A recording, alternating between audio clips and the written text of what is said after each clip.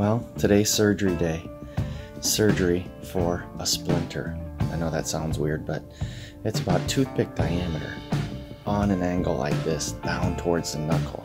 Right there's where it went in. Check that out. It's probably a good thing we're getting it dug out because I can't get it with the tweezers. It's too deep. But look at this. It's starting to get infected maybe. I'm on an antibiotic, so that's good, but it kind of hurts. But look at that Puss. Yeah, they're gonna cut it out and clean it out for me, so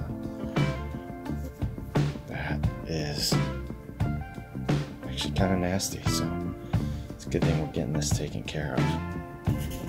About to get this done. Well, that was that, all done. Still got this, but take a look at this hand. Deuces, 5-minute surgery, we're done.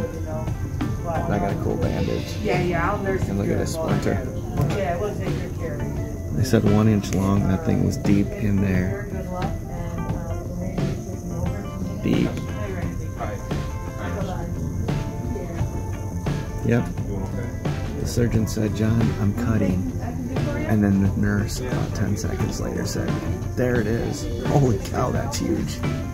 So, it's out.